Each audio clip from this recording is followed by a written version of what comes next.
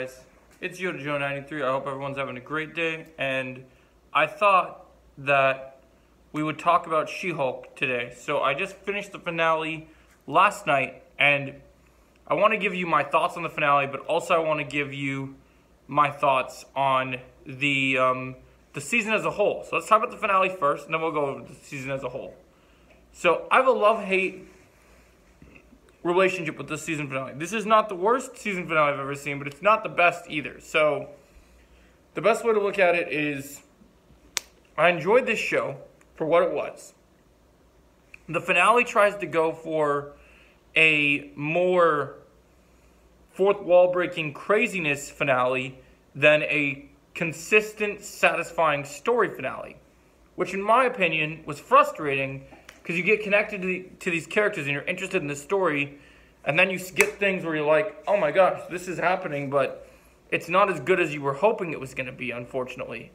Like, you get, I won't spoil it, but there is a fight scene, potential fight scene between two characters that we've been expecting to see fight, and it's undercut for a joke. And the humor that they think they're doing, it doesn't always land the way that they're expecting it to, and it's kind of disappointing.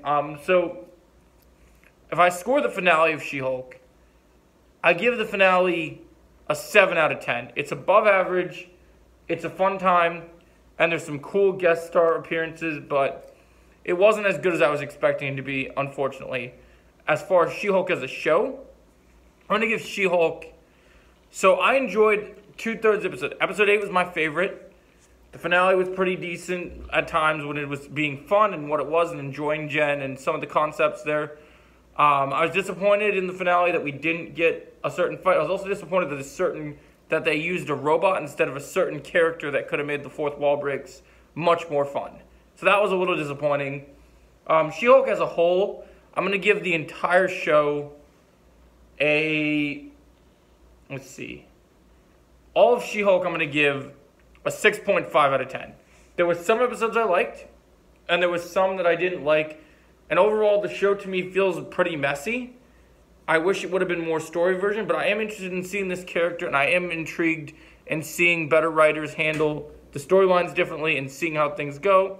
But overall, She-Hulk is fun. And if you guys enjoy something that's fun, definitely check it out. It does have things that make it pretty fun to watch, and I recommend you check it out. Have a great day, guys.